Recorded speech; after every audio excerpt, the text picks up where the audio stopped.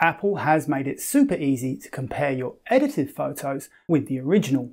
On iPhone, having made your edits, just simply tap once on the photo and the original will display for a second or two before automatically switching back to the edited version.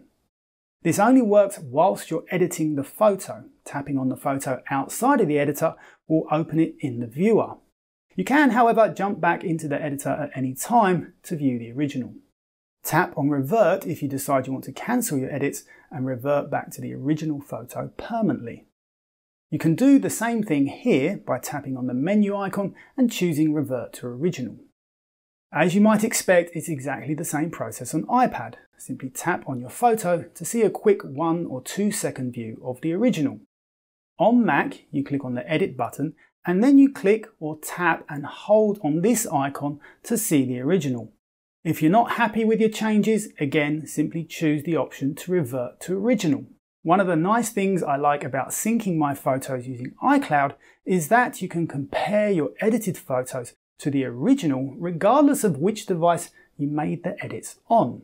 So if I edit the color of this photo on my iPad and then view the same photo on my Mac, I'm still able to compare the edited version with the original. And I can choose to revert back to the original on my Mac if I want to.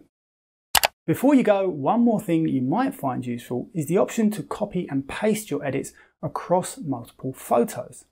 So for example, on your iPhone or iPad, you can tap on the menu icon, choose Copy Edits, and then you can simply choose Paste on a different photo to recreate the same effect.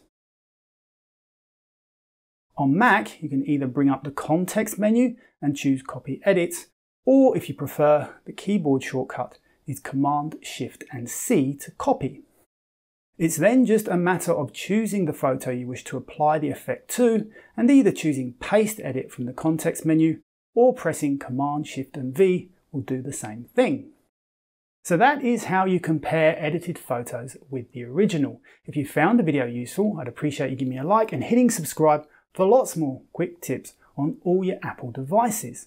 And you might also be interested in a quick way to resize all your images in one go, or tips on getting the most from the workout app on your Apple Watch. Until next time, my name is Anthony. Thank you very much for watching.